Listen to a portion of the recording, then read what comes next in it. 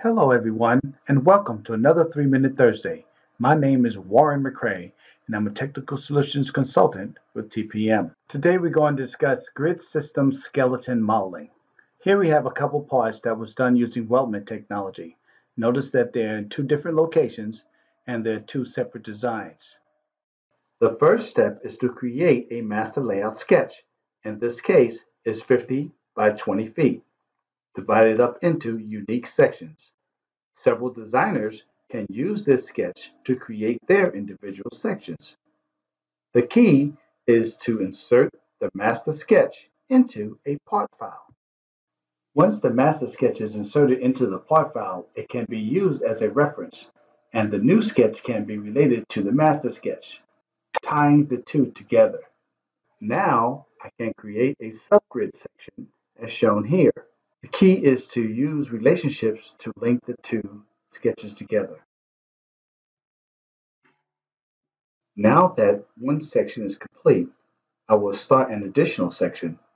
This time, the design will have less members and I will incorporate sheet metal technology to this section.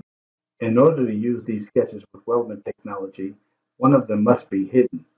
In this example, I will hide the master sketch. Now that my sketches are complete, I can add my weldment members.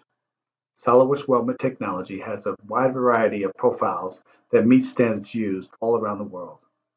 The beauty of this technology is each profile comes with points that you can attach your sketch to, giving you the added flexibility to modify the profile's location fast and easy. You can choose corner treatment options, adjust the trim order, and you're done. It's just that simple.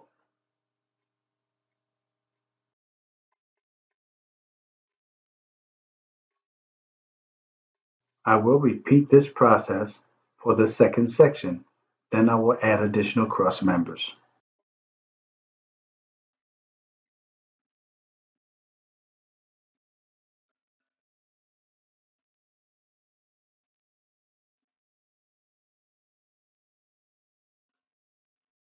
I will then switch my profile type and add square tubing cross member support. For these members, I will use a miter cut. Then I will pattern one member instead of following the existing sketch pattern.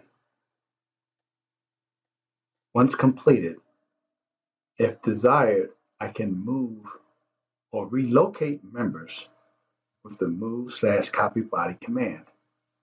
Now that my first section is complete, I will finish my second section by adding a sheet metal part directly into the same weldment part file and attach it to the same sketch.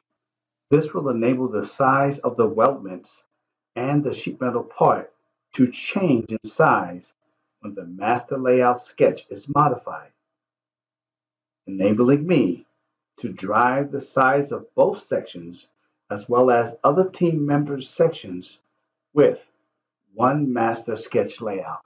Let's recap. We were able to create one master grid layout sketch and create additional sketches attached to it. Model weldment members and sheet metal parts, all driven by the original grid layout sketch. Thank you for watching another 3-Minute Thursday.